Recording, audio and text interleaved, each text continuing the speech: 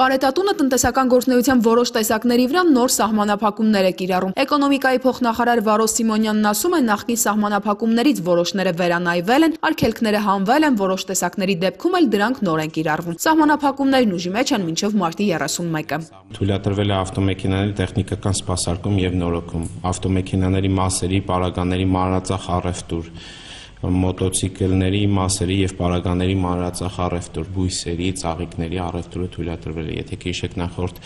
ներկայացման ժամանակ ծաղկի խանութները արգելված էին։ Փոքր ու միջին ձեռնարկատերերի համար կառավարությունն առաջարկ ունի այն ընկերությունները, որոնք գործունեություն են ծավալում մշակող արդյունաբերության, զբոսաշրջության, կացության եւ հանրային սննդի առողջապահության ու սպասարկման ծառայությունների ոլորտներում եւ 2019-ին ունեցել են 24-ից 500 միլիոն դրամի շրջանառություն, դրական վարկային ու հարկային պարտավորություն, կարող են վարկ վերցնել ու խթանել բիզնեսը։ Փոխնախարարն ասում է, առանձնացրել են այն ոլորտները, որոնք կորոնավիրուսային իրավիճակով պայմանավորված հենց առաջին հարվածի տակ են ընկնում։ Տվյալ ՓՄԶ-ն, որը դիմում է այս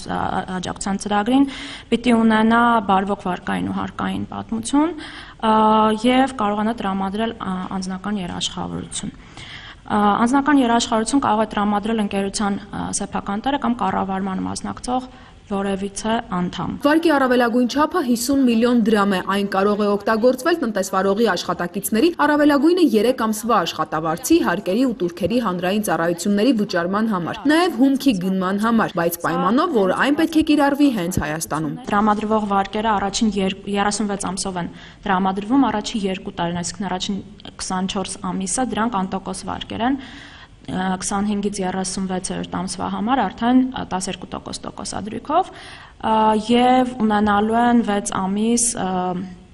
գրեյս պերիոդ։ Վերջին օրերին հատկապես համացանցում շատ ակտիվ քննադատություններ կային, թե Պարետատունը սահմանափակում է տնային կենդանիների սննդի համար նախատեսված խանութների աշխատանքը։ Այսօրվանից դրանց նկատմամբ սահմանափակումները հանված են։ Աիդա Կարապետյան, Էպիկենտրոն։